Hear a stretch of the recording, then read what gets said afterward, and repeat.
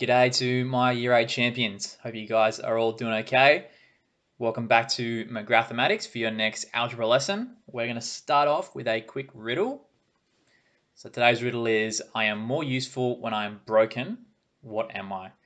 Potentially a few correct answers for this. I want to hear your thoughts in the comments. Once again, first correct answer, free 6-month subscription to Mathematics. Starting off with some revision questions from last lesson. I want you to see if you can remember how to expand these three expressions. Okay, so pause the video and have a go by yourself. All right, so for the first answer, if you got 8x minus 48, so once again, we're doing the 8 at the front, multiplying to both things inside. So 8 times x is 8x, 8 times minus 6 is minus 48. Okay, next one is a little bit trickier. We get an answer of 2a squared plus 18a. Okay, so the 2a multiplied with a is 2a squared, because a times a is a squared. And 2a times 9, well, 9 lots of 2a will be 18a. Now for the third one, we've got a triple expansion. We're going to multiply everything inside by 2s. Well done if you got 2s times x is 2sx. Then we have a minus, and we have 2s times 3y would be 6sy. Now we have a plus, and 2 times 10 is 20, and s times z, we write sz.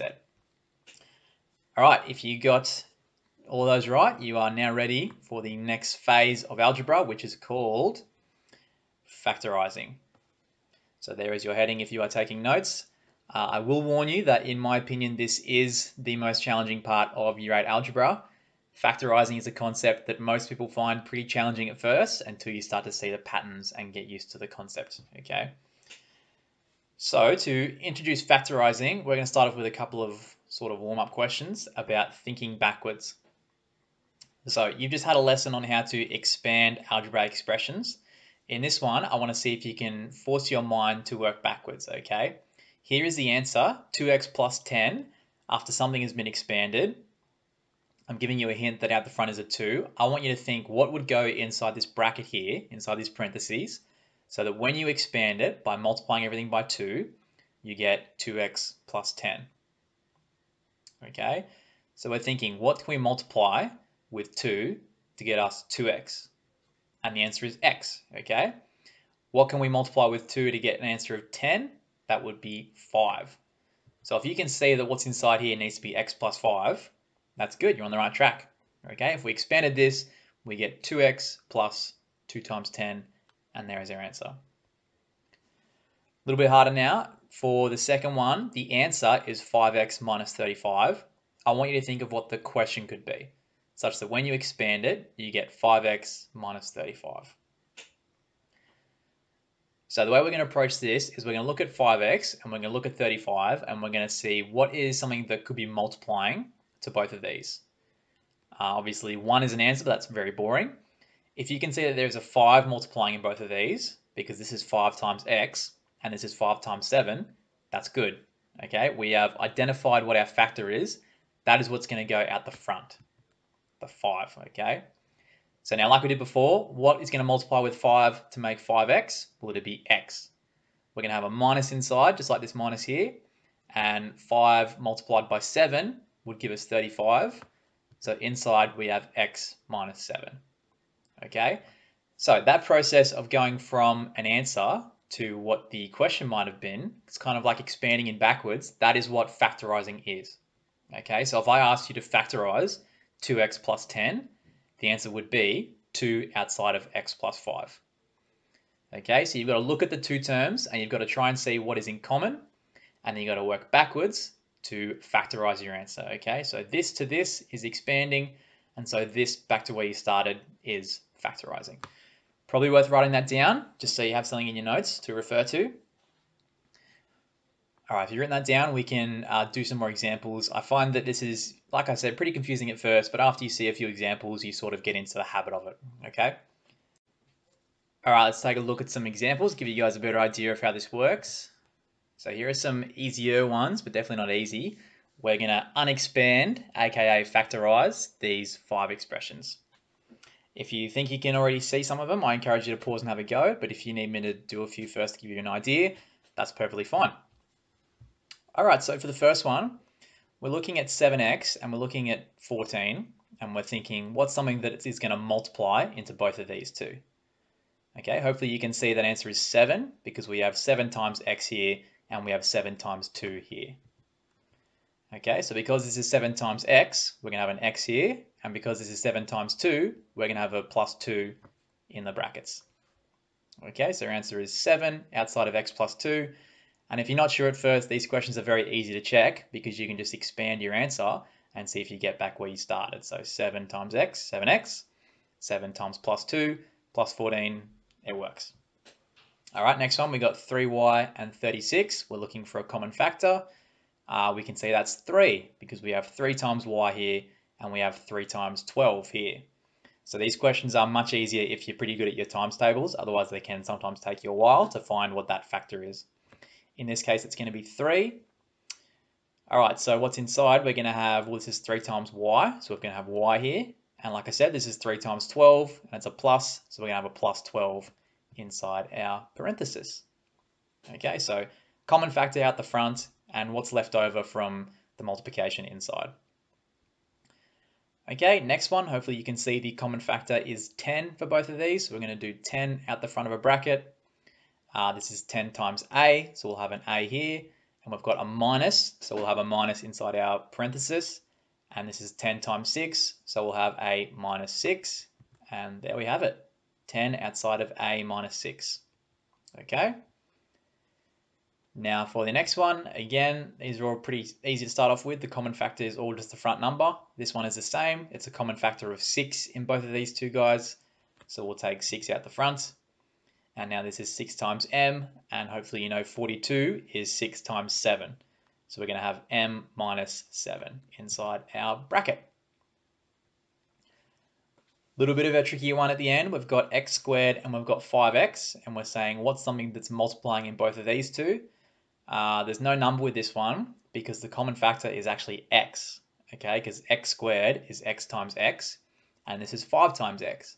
So both of these guys are being multiplied by an x, so that is our common factor out the front. Okay, this is x times x, so we'll have an x in here. This is x times 5, so we'll have a plus 5 in here. And there is your factorization. Awesome job if you got some of those by yourself, or if you're still learning, maybe you can rewind the video and try them yourself and see if you get these answers. All right, let's look at some slightly tougher ones to sort of stretch our abilities. So here's some 4 factorizations. If you think you're getting it, you're encouraged to pause and try yourself, but again, these ones are a bit tougher. All right, so in the first one, we've got 4a squared minus 24a. We're looking for a common multiplier. So we have a 4 here, and 24 is 6 times 4. So there's a common factor of 4 in both. And then also like the last one, we have an a squared here, and we have an a here. So we can factor out a 4, and we can also factor out an a. So out the front of our bracket is going to be a 4a. Okay, if you're thinking to yourself, well, I could have taken 2 out of these two as well. Yes, you could, but we're always trying to look for the biggest possible thing to go at the front, because then it will be fully factorized, not partially factorized, okay? So 4a out the front, and then what's left over in here is one of the a's. We've got a minus, and then what's left over here is the times 6, okay? So we've got 4a times a is 4a squared, minus minus, and we've got 4a times 6 is 24a. All right, and we're trying to do that backwards, which is why this is pretty difficult at first. For the next one, we have a common factor. Hopefully you can see that there's a common factor of 8, because this is 8 times x, and this is 8 times 2. But we can also take the negative out the front, because there's a negative in both. So if you wanted to, you could take negative 8 out the front. What would be left over here is the x, and the tricky part is that what's left here is now positive. Okay, this is more clear if you work backwards, because negative 8 times x is negative 8x, and negative 8 times 2 is negative 16. Okay, so when you're factoring a negative out of a negative, you're actually going to get a positive answer. okay? Because this is kind of the logic of a negative multiplying with a positive gets you a negative. It's that logic just in reverse, okay? All right, and for the next one, we have 12y and 20xy. So there's a common y in both, but this one's a bit tricky because 12 doesn't come out of both numbers evenly. So we've got to think, what's a number that is the highest factor of 12 and 20? So a number that multiplies into 12 and into 20. If you can see that is 4, that's good because 12 is 4 times 3 and 20 is 4 times 5. So our highest common factor of these two terms that we can take out the front of our parenthesis is going to be 4y. Okay, so we got 4y out the front. 4y dividing out of 12y leaves us with 3. And 4y dividing out of 20y, so we're asking ourselves 4y multiplied with what gets us 20xy. All right, and the answer for that is 5x. Again, you can very quickly check these by expanding. 4y times 3 is 12y. 4y times 5x, well, 4 times 5 is 20. Y times x is xy. All right, and our next one's a bit of a weird one as well because we have, kind of like in question C, we have a common factor of m in both terms, but our numbers are 8 and 9. Okay, and there's actually no common factor in these two apart from 1, but 1's a factor of everything, so it doesn't even really count. So we can't actually factor out a number. All we can factor out is the m. That's what we'll do. We'll take the m out the front. M out of 8m squared will leave us with 8m, and m out of minus 9mn leaves us with the minus 9n. So that's our answer there. Okay, m times 8m is 8m squared. M times minus 9n is minus 9mn. Tongue twister. All right, so those are definitely challenging examples. If you are getting those correct and you're starting to see the pattern of how to factorize and you're looking for a real challenge, I'm going to put some more challenging ones up now.